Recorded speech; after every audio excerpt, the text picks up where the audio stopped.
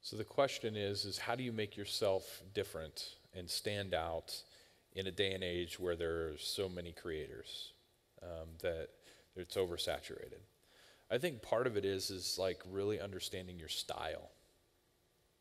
I look at it from a photography perspective. I've had my style for video for so many years that it's mine. No one else can replicate it.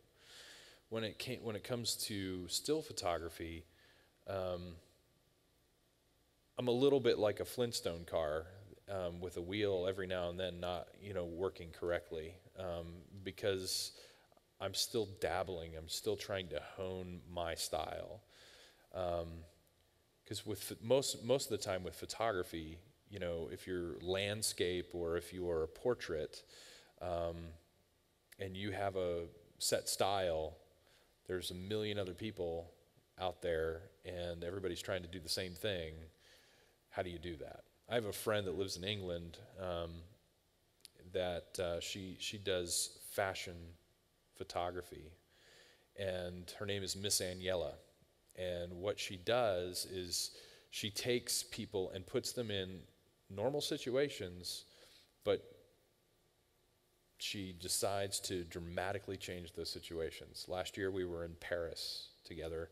We went to a chateau, and she dressed this woman up in all of these like basically Renaissance type clothing, but she changed the color of the hair to be like electric blue. And so if you were there in the room, what you would see is just this woman in this Renaissance clothing with a big picture, and you're going, well, it's okay. But it was what she did to it after that. She came in and she took the things that were in the painting and she brought them to life and put them like they were coming out of the painting. And, it was this amazing scene. She did the same thing at with another woman they had like a dungeon kind of thing in the chateau, which was kind of cool. And the day before, we went to the National History Museum, and there was a tiger, and she took a picture of this stuffed tiger. And she took the picture of the stuffed tiger, put it on the back of this woman in this dungeon, and it looks like she was wearing this tiger as like a petticoat. And it actually looked real. She created this style to stand out. And it's taken her trial and error to figure that out. From a writing perspective, I think you have to figure out where your voice is, and finding your voice in some cases, I'm just going through the process of writing a book, and I don't think I have my voice yet. And my book's going to be published in July. I mean, it's set and done.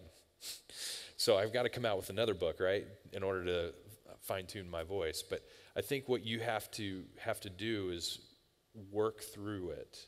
Stephen Pressfield wrote a book about doing the work.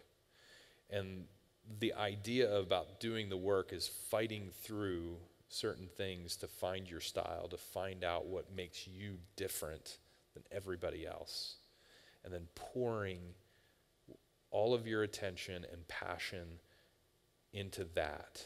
Because once you do that, you'll stand out above the rest, in my opinion.